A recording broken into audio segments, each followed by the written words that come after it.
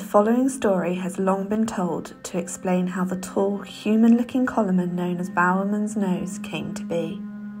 Many years ago lived a powerful man named Bowerman, who owned a large pack of hounds and enjoyed hunting on the moors he loved so well.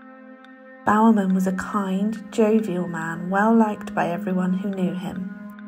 At this time, there were many witches on the moors who liked to terrorise the local people who were afraid of them. All except Bowerman, who was afraid of no one. The legend goes that after interrupting the witches' Sabbath one night, while chasing a hare, the witches grew angry and wanted revenge on Bowerman.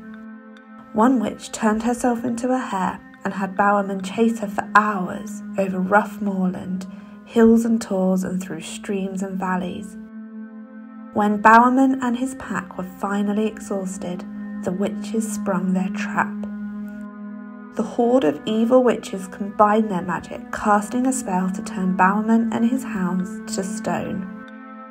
To this day, you can still see the stone figures of Bowerman and his hounds scattered around just as they were on that fatal day.